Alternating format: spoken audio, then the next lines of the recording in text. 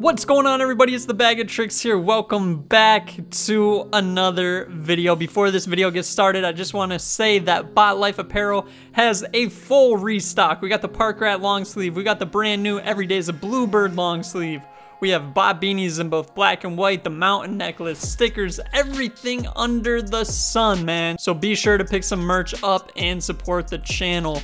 Without further ado, let's hop right into this video. Today we're gonna be talking about, do you need twin tips or park skis to ski in the terrain park? So I get a lot of questions on my channel asking, what kind of skis should I get? Are these skis fine for park? Are these skis fine for park? Yada, yada, yada. I get so many that I just can't keep up, and I usually don't answer these questions, but hopefully this video helps a little bit. So one of the questions I get all the time is, do I need twin tips to ski in the park? Short answer, no, you don't. You do not need twin tips to ski in the park. You don't.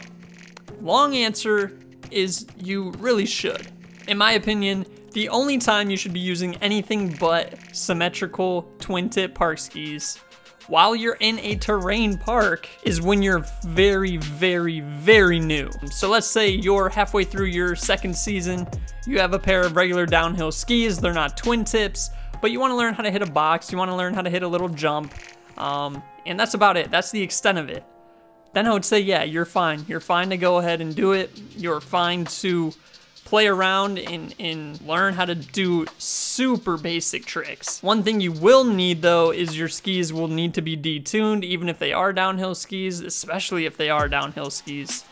But you really, really, really should only be doing this with the most basic of tricks. The second you decide you want to land backward, you need twin tips. The second you decide you want to start throwing spins on jumps, you need twin tips. You need a symmetrical park ski, and it's not just because it allows you to ride backwards, it's because it gives you the tail, the length in the tail, to help you with those backseat landings and to help prevent injury.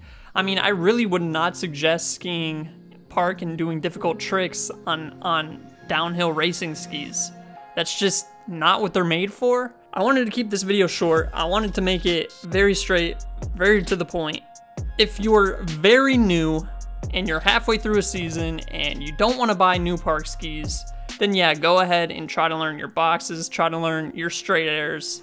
But that's it, man. Don't go any further than that until you have a pair of skis that are twin tip. I've seen people accomplish tricks in the park with downhill skis, but they are very experienced park riders and they know what they're doing already. If you're new and you try to send a 180 on downhill skis without a tip, you're gonna get hurt, you're gonna get injured, it's gonna be bad. And I really, really don't want that. So the second you decide you want to start learning real tricks, that's the second you need to decide, okay, it's time for me to go get a pair of skis. Now, you don't have to buy them brand new. You can buy them used. You can buy them from whoever you want, wherever you want. But you really should have that curve on the tail once you start throwing real tricks in the park. So there it is, guys. I wanted to make this quick, to the point, and hopefully help everybody that's wondering this. Do you need twin tips to ski in the park? If you're going to go past 180, if you're going to go past a straight air and past a side slide on a box, yes, you need twin tips. It's not just a suggestion, it's a necessity. Thank you guys for watching. Hopefully this video helps. If you have any additional questions, please leave them down below in the comments and I will make sure to get to them. Thanks for watching, guys. I'll see you in the next one. Peace.